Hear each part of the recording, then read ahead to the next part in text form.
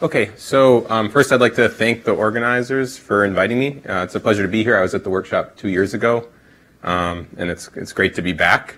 I also want to say before I start that it's actually a particular honor for me to be giving a talk in this conference, because when I saw the schedule I was really excited. The speaker after me is Giorgio Grada, and I actually, as an undergraduate, my first experience with physics research was as an undergraduate in Giorgio's lab. And that's what got me into trying to do sort of AMO physics to study fundamental physics and new physics. And I've sort of been doing that on some level with a break for most of my PhD since. So it's really a pleasure for me to give a talk in the same conference as Giorgio. So it's also nice because I get to follow up Andrew, and he's given a nice introduction to optical lattice clocks and to how they can be used to probe new physics. I'm also going to talk about that, but I'm going to focus a little bit on one particular kind of measurement that Andrew didn't really talk about, which is differential optical lattice clock comparisons. So in particular, comparisons between two clocks where we do synchronized simultaneous comparisons and just look at differences between them. And I'll try to convince you why I think that's interesting and what some of the measurements we want to do along those lines are. So, there we go. Okay, so principles of an atomic clock, just really basic. I think everyone in the audience already knows this, but you have your local oscillator, which for rubidium or cesium clocks is a microwave oscillator, a quartz tuning fork. And the issue is that it's drifting around with respect to your definition of the second. So you reference it to a transition in an atom, and in particular, this isn't working. Sorry.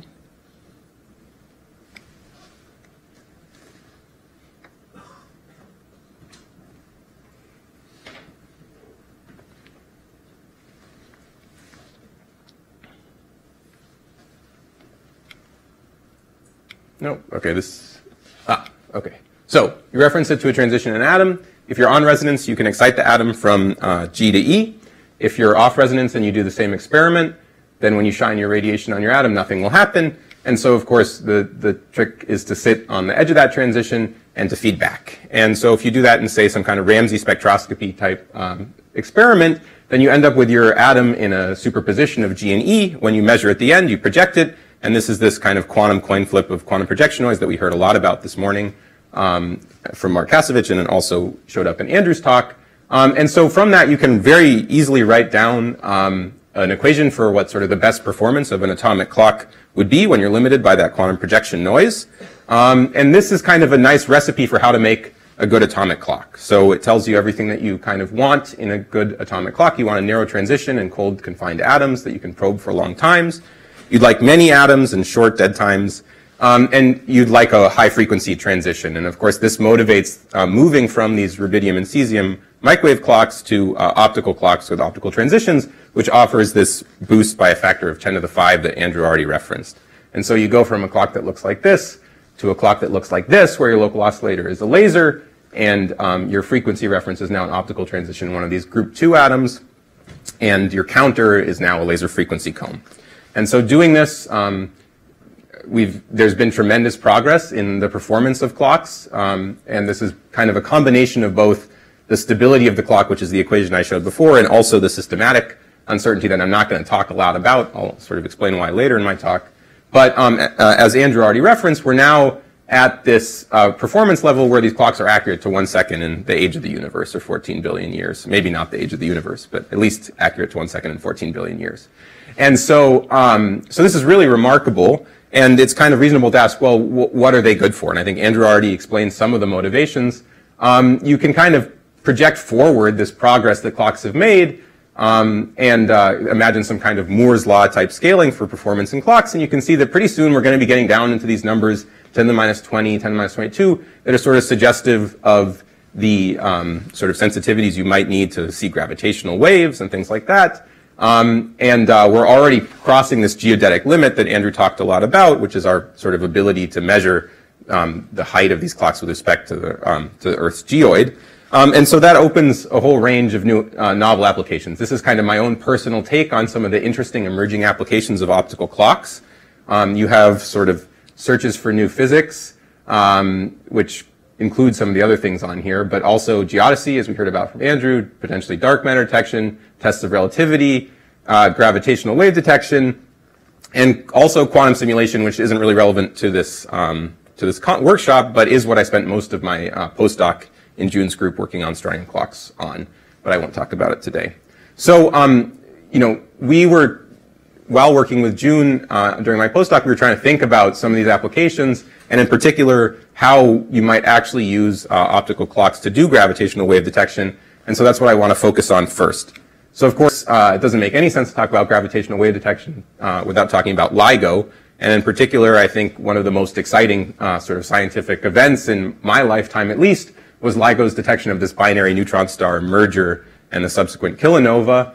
And one of the beautiful things about this was that it was witnessed not only by LIGO and sort of somewhat by Virgo, but that's part of what allowed them to localize it, but also by sort of all of these other telescopes spanning the entire electromagnetic spectrum, which is really, truly amazing. And there's still tons of physics that we're learning about and being generated from this simultaneous observation of gravitational waves and electromagnetic signals. And this is sort of the now era of multi-messenger astronomy, which is tremendously exciting. You can see that the paper included a third of the world's astronomers, which is kind of truly remarkable, right? And so, you know, you'd like to be able to do this with the other events that LIGO and Virgo are observing. Unfortunately, with these binary black hole mergers, at least so far, they don't last long enough and have been difficult to localize, such that at least when people try to point their telescopes in the same area, there's no electromagnetic signal that's been observed. Now, actually, LIGO has also observed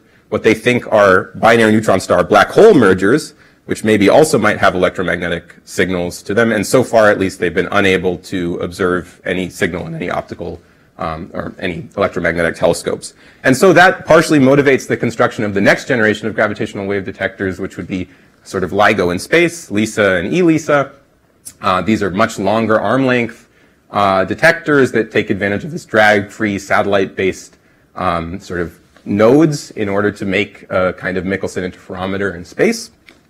And you can see here that they're targeting a different frequency range, in part because you might be able to see some of these events very early on in spiral and then point telescopes at them. That LISA might be able to observe some of these events for months or years before they reach into the LIGO band. But also because there's a whole other range of potential sources of gravitational waves that you could see with LISA that you can't see with LIGO. And we sort of identified this region in between, motivated in part also by work by Mark Kasevich and his collaborators on atomic interferometer-based gravitational wave detection, which is very related to clock-based detection, as I'll tell you. And so now there's some, as people start to think about this sort of mid-band or decihertz band, people are identifying some interesting sources there as well, in addition to seeing a lot of the events that LIGO is now seeing weeks or months before they enter the LIGO band. Could also expect to see some new kinds of candidate sources, such as intermediate mass black hole binaries, stellar mass binaries earlier on, and intermediate mass ratio in spirals, and maybe even, depending on models, sort of stochastic gravitational wave background, depending on what sensitivities you reach. And so we were trying to think about, can you use optical lattice clocks in space to build a kind of detector that can look in this frequency band? So it turns out that if you look at where the existing limits in that range, in the sort of mid-band or decihertz gravitational wave, all of the previous limits on gravitational wave density are from Doppler tracking searches. The idea, and David alluded to this deep space tracking network, is that you can actually use the Doppler shifts of the signals that spacecraft are sending back to you to see if there's relative motion of the spacecraft with respect to the Earth. And this is a little bit different than the interferometer-based kind of detection, in that it's a frequency detector instead of a phase detector. And that has a couple of consequences. First, the detector transfer function looks a little bit different. That's what's being shown here. And what that means is that for a given arm length detector, you can see that as you go to higher frequencies, your sensitivity doesn't really drop off anymore, but you sacrifice in the sense that you want to have a detector that's long enough to not sort of average out the signal, and vice versa for a phase-based detector. So that's one of the kind of main takeaways. And the other takeaway is that these detectors are typically not, or are not, limited by photon shot noise, like you are in an optical interferometer, but rather by the stability of the local oscillator that the spacecraft uses to generate the signal that it sends back in the first place. And so that naturally motivates using clocks, optical lattice clocks for this instead, because they are very, very good clocks. They can be used to stabilize your local oscillator so that when you're detecting a frequency, the frequency of the thing you're trying to detect isn't drifting around all over the place. And so, considering those kind of two considerations, we proposed a very long arm length, sort of more than an order of magnitude longer than LISA, style of detector where you have two spacecraft, each with an optical lattice clock on board, and you're basically sending a laser.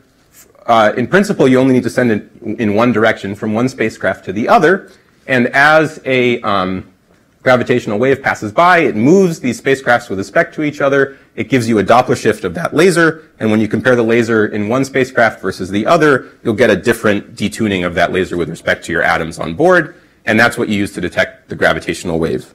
And so that's a kind of, you can pretty simply write down what you expect the sensitivity of your detector to actually be, and it's again sort of a different version of the same equation that I already showed you. It's just the quantum projection noise of the number of atoms you have on each spacecraft and sort of the line width of the atomic transition. So you can plug in numbers and see how good you have to do in order to be competitive, and it's quite ambitious. This is talking about 7 times 10 to the 6th strontium atoms per clock, taking full advantage of the coherence, possible sort of coherence time achievable with strontium of about 160 seconds. You can get a sensitivity for this kind of configuration that's comparable to LISA, but you can see that actually it doesn't seem to be behaving like I sort of said it would, in the sense that it seems to be falling off at higher frequencies, even though we have this long arm length detector. And that's because instead of having a spatial sort of averaging over the varying signal, you now have a time average. If you're probing it with a Ramsey sequence, then if your gravitational wave is oscillating quickly, it'll just average out, right? And you'll end up missing a lot of the signal. You can compensate for that by just doing a shorter Ramsey interrogation and increase the sensitivity at a higher frequency. But now you're kind of suffering because you're adding in the projection noise of all of those shorter measurements without taking full advantage of the coherence of the strontium transition, this really long lifetime of the transition. So what you can do instead is use one of these so-called dynamical decoupling sequences to basically lock in at a very specific frequency, and now you can achieve the same sensitivity that we had at lower frequencies at sort of arbitrary frequencies up here at higher frequencies, but only in a very, very narrow band.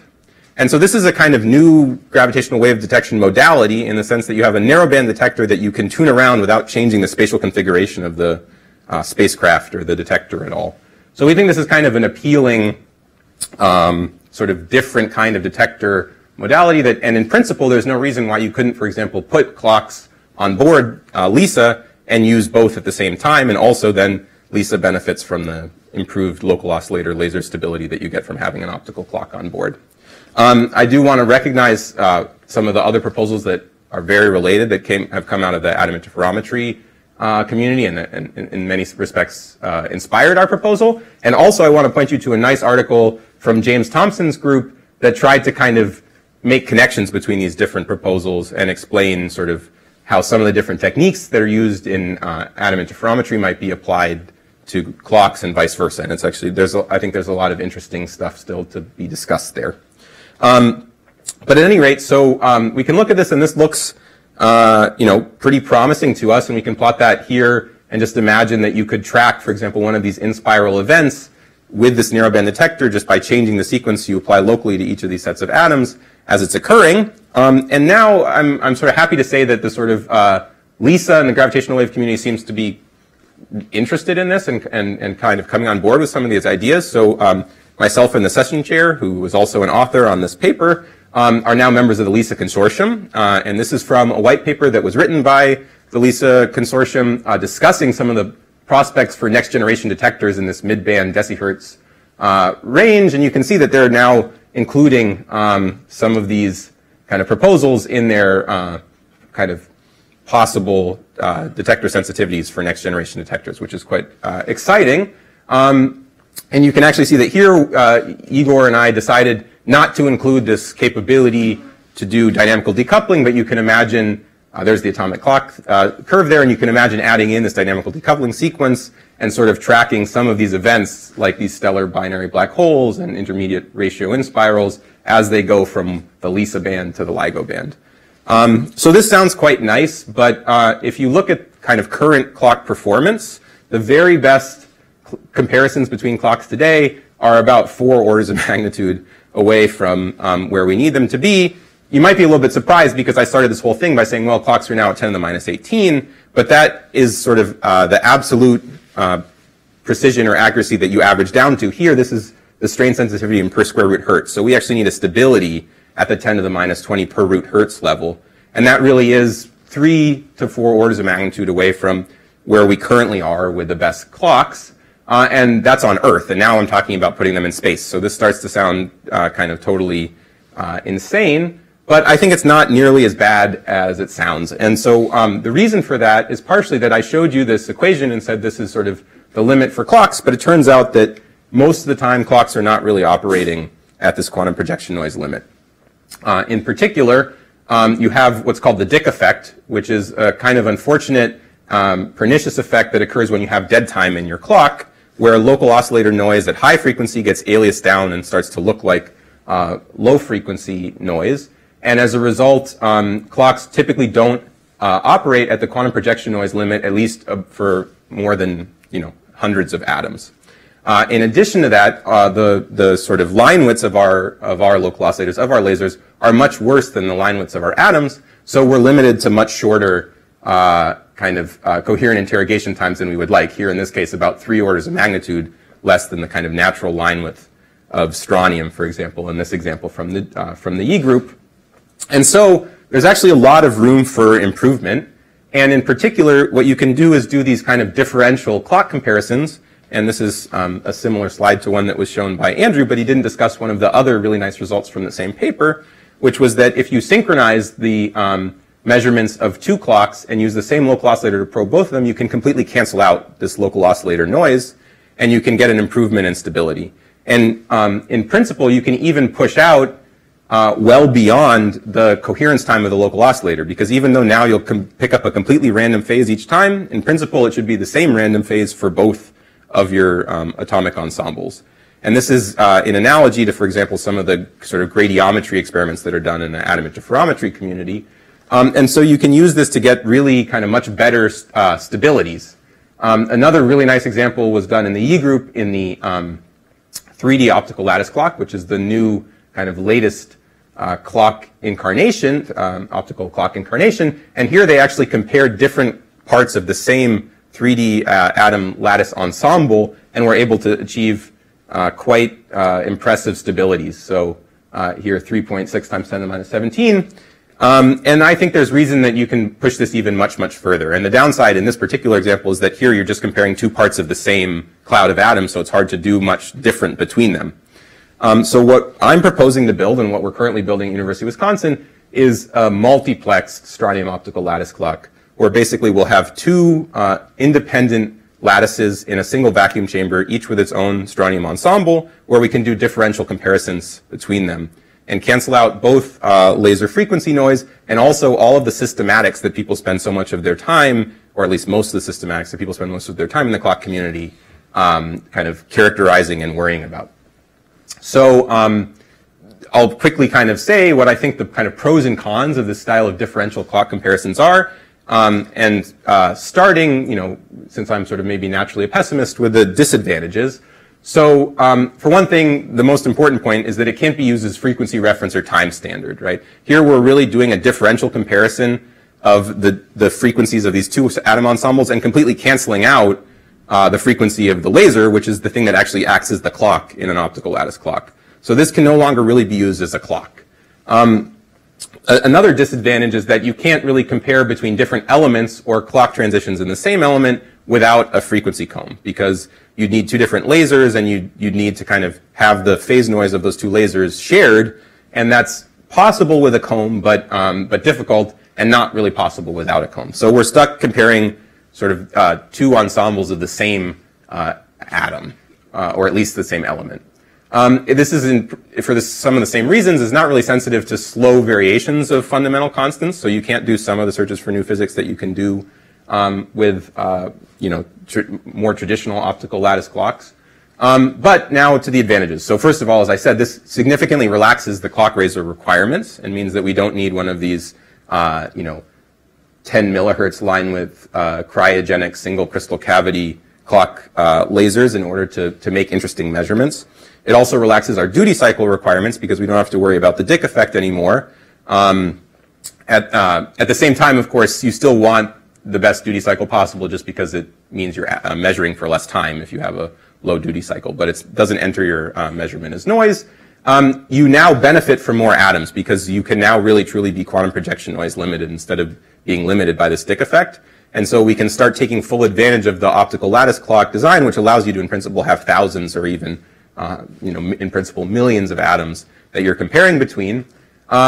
It's immune to shared systematics, so as long as our atoms are in the same environment, they'll get the same sort of shifts and perturbations from black body radiation, from magnetic and electric fields. And so now we'll be susceptible instead to things like magnetic field gradients, electric field gradients, and thermal gradients in our chamber that we'll have to characterize, but those should be at a much lower level than you would expect the absolute shifts from all of those systematics to be. And an advantage for me as an assistant professor building up my group is that it doesn't require a $500,000 laser frequency comb to do it. You just need a single laser that you can use to compare these two atoms.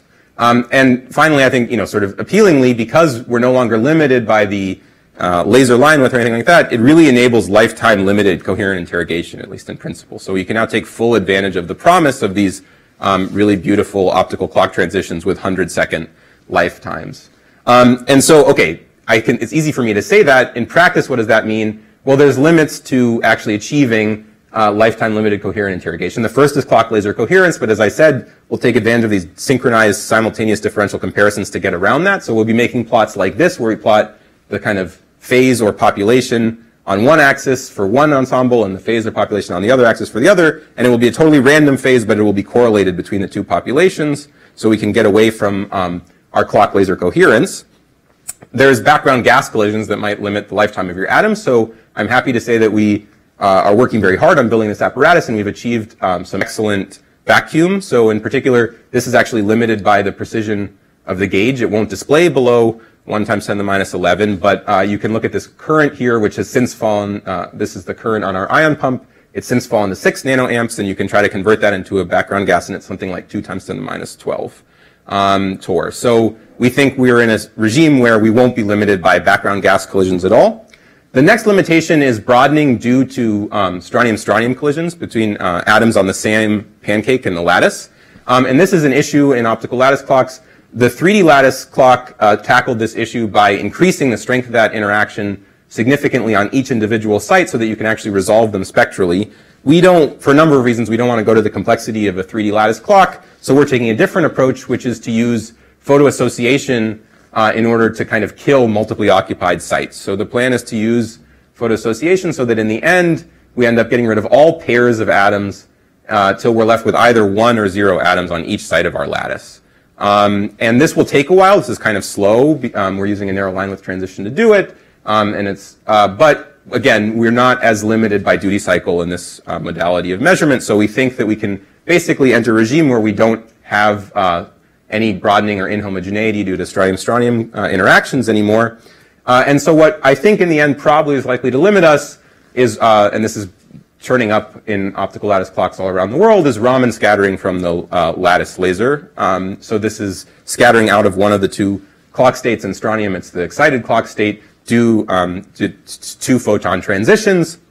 But if you look at the numbers, we think we can use, say, weak vertical lattices with sort of and easily achieve, in principle, 100-second interrogation times and lifetimes. And so if you plug in the numbers, being somewhat conservative, for only 500 atoms and 10-second interrogation times, you can achieve a stability that's sort of an order of magnitude from what people are currently operating at. And so that, plotted on this curve, looks like a pretty big step in the direction of ultimately reaching these kind of higher levels of stability. And one of the things that we plan to do is actually to test whether these kind of dynamical decoupling sequences really work, and we can play fun games like injecting gravitational wave signals differentially into our two ensembles and use a sequence like this to measure it. So we do want to use this platform as a way to kind of test this proposal and push in this direction just on Earth first, and then maybe eventually in space. Okay, another application of this sort of multiplex clock that I'm excited about is to do a combination of geodesy and tests of relativity. So Andrew already mentioned the gravitational redshift, so the shift you get between two clocks in a gravitational potential when they're at a different height. And of course, this is starting to be used around the world to try to map out the Earth's geoid. This is a nice example from the sort of standards institutes in Europe that have actually put a strontium clock in a trailer that can be towed around on a truck, and have now measured at different nodes on an optical network, and are starting to do geodesy that way. But I think another really nice example was done at NIST in Boulder, where they lifted a single ion clock with respect to another ion clock by 1 foot, and were able to see the gravitational redshift. And I think this is just a really beautiful, cool experiment. And now our optical lattice clock, like the ones in Andrew's labs, are capable of measuring not just at the foot scale, but really at the centimeter or maybe even sub-centimeter scale. So one of the things I'm excited to do is just raise one of these two sub-ensembles, one lattice with respect to the other, by a centimeter or millimeter, and measure the gravitational redshift at the millimeter scale. Now, I don't think we expect to really see any new physics there. There's not any reason why you would expect to, but it is kind of a nice demonstration of what these clocks are capable of. But what I'm really excited about is sort of turning that on its head to do a kind of new test or realization of the sort of Einstein equivalence principle sort of elevator Gedanken experiment. And so the idea here is that, you know, one of the ways to formulate Einstein's equivalence principle is that you can't tell the difference between being in an elevator sitting on Earth and being in an elevator in space that's accelerating with an acceleration a equals g. And so the gravitational redshift that you get from two clocks at a different height, delta A, with a height difference delta H on Earth, should be equivalent to the special relativistic time dilation effect that you get for these two clocks in this elevator in space. And that's kind of maybe a counterintuitive thing, at least to me. It's not maybe immediately obvious where this sort of effect actually comes from, but there's different ways to think about it, and in the end, it should be there for special relativity as well. And this is an effect that hasn't been observed. And what's nice is that optical lattices are quite easy to accelerate. Optical lattices formed by two counterpropagating laser beams, and if you shift the frequency of one of the two laser beams with respect to the other, the lattice will move. And so by ramping the frequency of one of the two laser beams, you can accelerate the lattice. People in cold atom experiments have generated in excess of 100 g accelerations of atoms in optical lattices. And so we plan to do this experiment by first measuring the gravitational redshift in Earth's gravitational potential, and then putting these two lattices at the same height, so now gravity is going into the slide here, and accelerating them. The prediction is that even if the two lattices are accelerated for the same amount of time with the same exact acceleration, they'll accumulate a clock shift that's proportional to their separation along the axis of acceleration and the rate that they're accelerated at. Now, the problem is that while it's easy to accelerate these lattices, you can't do it for very long before your atoms smash into the side of the vacuum chamber. So we're going to use the same exact idea that I already talked about with gravitational wave detection, which is these dynamical decoupling sequences. So you can do a pulse sequence like this, where you ramp your lattice frequency up and down and apply pi pulses in between while you're keeping your lattice frequency constant.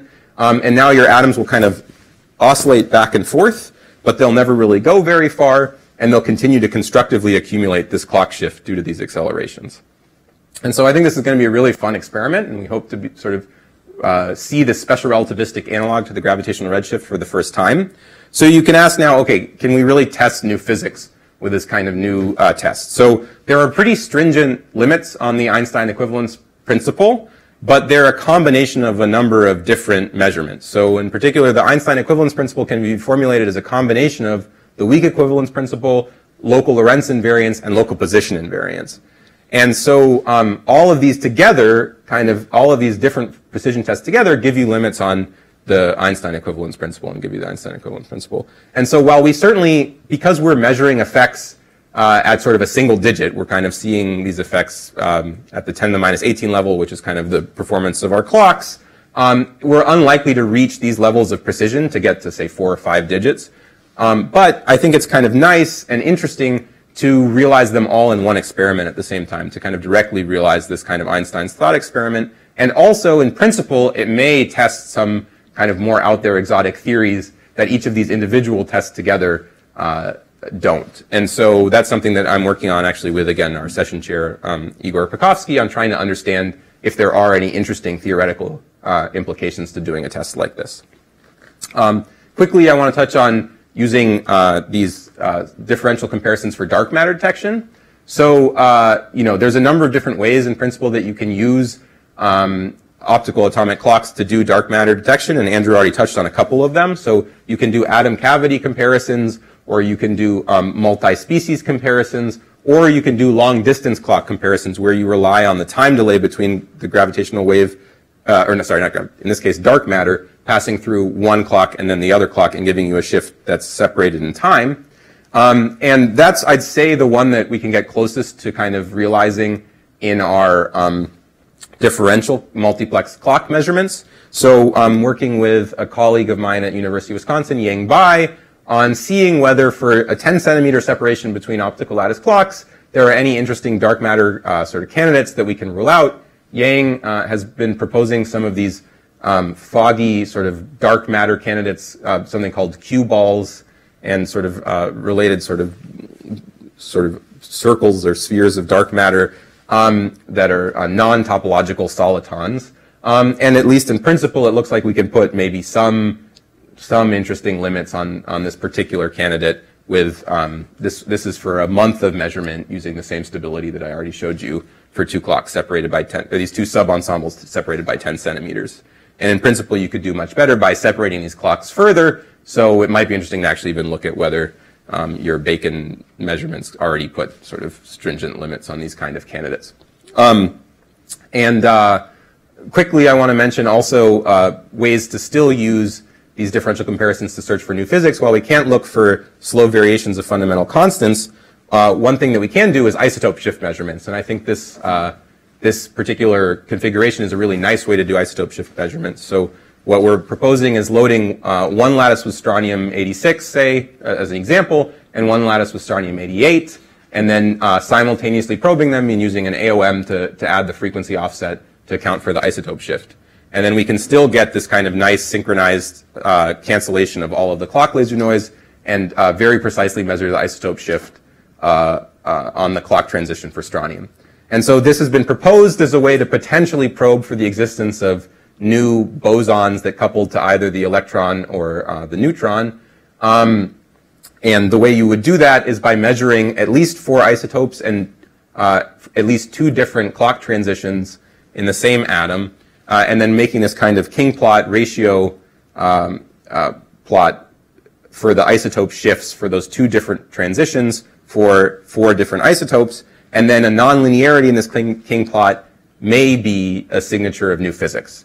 But I should mention that, of course, you can also have known physics that gives you nonlinearities. And in a couple slides, I'll show you that Gretchen Campbell has also been pursuing these measurements and recently saw some of these nonlinearities in measurements where you wouldn't expect to see any new physics. So there's more work that needs to be done to show whether this is really a viable way to probe for new physics, but it's still interesting. And so we are building our apparatus to be able to do this. In particular, we're designing all of our laser systems so that we can rapidly shift frequencies to cover the isotope shifts so that we can cool first one into one lattice, move that lattice away, and then cool into the other lattice and do these isotope shift comparisons in this synchronized fashion. And we've already achieved that for our 461 nanometer laser system, so we can shift all sort of 100 milliwatts of our cooling light around while remaining locked to a strontium reference cell.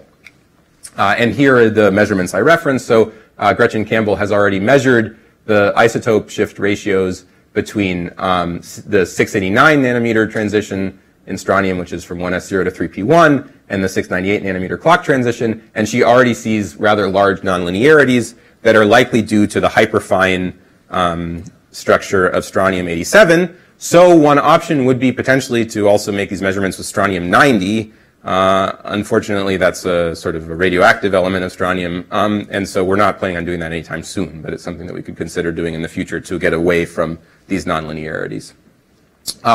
Finally, a couple of other kind of promising directions, I think. You can also use these differential synchronized comparisons to maybe characterize some limiting clock systematics. Here's an example of using it to look at the lattice AC Stark shift and combining it again with these dynamical decoupling sequences. And then I also think it's a promising platform to explore quantum-enhanced clocks. We heard a lot about this morning from Mark, and I'm interested in doing that by introducing Rydberg interactions. So I'm collaborating with Mark Safman at the University of Wisconsin to try to introduce Rydberg interactions into our lattice and generate these one-axis twisting Hamiltonians in order to maybe then generate spin squeeze states. And I think this is a really nice platform for doing that because, again, all of the things that would normally give you decoherence of these rather fragile sort of spin squeeze states, such as local oscillator noise, environmental perturbations, and everything, it's all shared between the two ensembles. So these differential comparisons are maybe a really nice platform to first realize some benefit from spin squeezing. And then in addition, it's appealing because Rydberg states can also be used for or have been proposed to also be used for black body radiation thermometry and electric field measurements in order to characterize some systematics. So there's other reasons why it might be nice to introduce Rydberg states into these optical lattice clocks. Okay, so I've talked a lot about things that I would like to do, so I want to give you a sense of where we are in terms of doing it. This is what my lab space looked like in June 2018. It was at the time a theory sort of bullpen for a number of theorists. This picture was taken right before we kicked all the theorists out. And now this is what it looked like in February of 2019. So this is right when we first moved in. And this is now what it looked like in July of 2019. So it's now a real AMO lab, and we have our vacuum chamber pumped down and everything. And I was really hoping to have a picture of Amat to show you. We're not there yet, but I really think it could be almost any day now. And so it's kind of a very exciting time for us. And I want to, and I think I'd say we're about maybe still a year or so away from really starting to make some of these differential clock comparisons. But Amat will be a really nice first milestone. And so I want to recognize the people who've been working on this and the funding that I've been getting to do it. So in particular, I want to recognize collaborators Igor Pakovsky, Mark Safman, and Yang Bai. And my group members, and in particular the ones working on the strontium experiment, are postdoc Xin Sang, who's been fantastic, grad student Megan Tabbitt, and Brett Merriman, who's actually an undergrad but is really working at the level of a grad student at this point, which has been really amazing. And I'll stop there and thank you all for your attention and take any questions you have. Yeah. First, I'd like to thank all the clock speakers. It's been a fantastic session. I have a question for you. Mm-hmm. If you use Rydberg states, they're highly polarizable. Mm-hmm. And so it's not obvious that your two clocks are going to see the same patch field effects, whatever. Right. Okay. So the idea is not to use the Rydberg states as the clocks themselves, but merely as a mechanism to initially introduce the spin squeezing. So to go back, the idea is that, and in fact, it's an important point that these Rydberg states aren't even trapped in the magic wavelength lattice. Not only is it not a magic wavelength lattice, they're likely anti-trapped. So we can't really have, at least in the current configuration, generate these Rydberg states and have them stick around, but we can use them, we can just dress them off resonantly, so you can see this delta there. And so what we can do is we can dress one of the two clock states with that, with a little bit of this Rydberg state to introduce much stronger interactions between the atoms on neighboring sites. And that generates a Hamiltonian that looks like this one-axis twisting SC squared Hamiltonian that allows you to then make sort of these spin squeeze states. And only then, once you've done all of that, do you actually start to do your clock interrogation. And at that point, you don't do anything with the Rydberg states anymore. So in principle, you're really only, you turn this dressing off at that point. There's no more Rydberg state there. And so it doesn't really affect the actual clock interrogation at all. It's just to generate a state with reduced uncertainty in one quadrature. Yeah. So you mentioned you have this acceleration idea, like just testing equivalent principle. Uh-huh. So, but you have to decelerate when you do the measurement. Well, that's one of the nice things about this sort of particular scheme that we're proposing. So if you look at the sequence, so deceleration is nothing but acceleration in the other direction. And so what that means is that you can't do it without canceling out the signal in some sense. If I have my two clocks separated and they're accelerating in one direction, if I decelerate, it kind of completely cancels. But if you stop accelerating, which is not decelerating, it's just now moving at a constant velocity, and apply a pi pulse, and then accelerate in the other direction, my atoms decelerate and then start to move in the other direction. And actually, the beautiful thing is that these dynamical decoupling sequences like CPMG, which are kind of the ideal sequences to undo pulse errors and things like that, actually mean that you first accelerate for half a period of time, then you accelerate for twice that period of time, and then half that period of time again, you end up exactly where you started and at rest again. And so at least in principle, you can do this without ever moving too far, and then you can stack as many of these sequences as you want to just keep wiggling your atoms back and forth. Now, you are getting systematic effects like your lattice frequency is shifting, so you're moving away from the magic wavelength. But as you can see here, you actually don't need to go very far, only about a megahertz, which is not a huge detuning. And it's common mode for your two atoms. As long as your lattices are the same, that shift should also be the same. So at least in principle, I think this should work. But I mean, yeah. I have two questions. Yep. Thank you also for presenting so clearly what we're trying to do. One is a Gedanken question. Yep. And that is that if you run this as an atom interferometer at the beginning, Yeah. then of course this is also a twins experiment. Well, I think actually one thing you could do is you don't even need to run it as an atom interferometer. I think you could also run this as a twins experiment. But, you know, yeah. The twins start together, so you need a reference path. Well, but what I would say is you could start with two clocks, you know, at rest, accelerate one away, bring it back, and then compare them. So Yeah. that part of the question. Yep. The second part, just a moment, but that part, then, Yep. at this part 10 to the 17, Yeah. how many reps do you need to see a tick difference?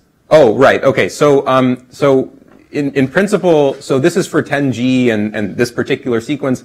10 to the 17, we really don't need many reps at all. You know, Order a second or something. well, I mean, you know, so if you believe me that my stability is 1 times 10 to the minus 18 per root hertz, then you need less than 1 second. Now, that's of course not true for reasons like Andrew alluded to. There's sort of like a takt time of the servo that you use, you know, and all of those kind of things.